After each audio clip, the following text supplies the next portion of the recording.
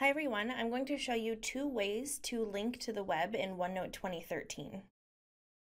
If you're copying and pasting web content, OneNote will actually automatically create a link for you. So if I want to copy and paste this paragraph from Wikipedia,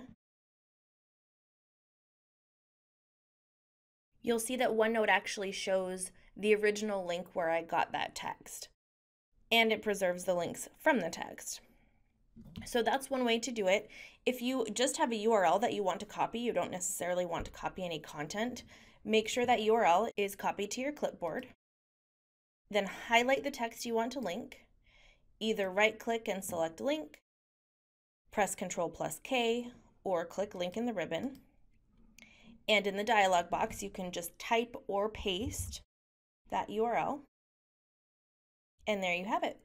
2 easy ways to add links in OneNote 2013. Thanks for listening, and please follow us at 365ninja.com or on YouTube.